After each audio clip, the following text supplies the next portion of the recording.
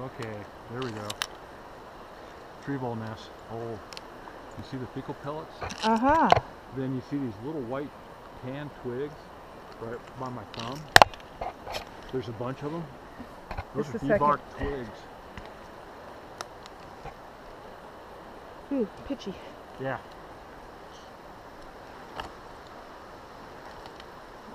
So go ahead and just take a look at it. See those debarked twigs? Oh, okay. And they're all angle cut at And those are 45 all the little pellets there. Yep. And so what they do is they, bring back cuttings like this or even this big. This could be a tree vole cutting. Yeah, it is. See this end here?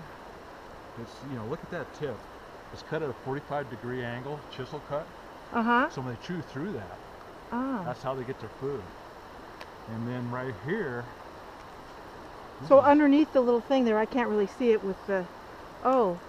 You know what those are? Oh, those are the needles after they get rid of everything. Yeah, Oh. and so those are the resin ducts. So see right underneath this branch here, wedged in here, this old nest is really old and dilapidated.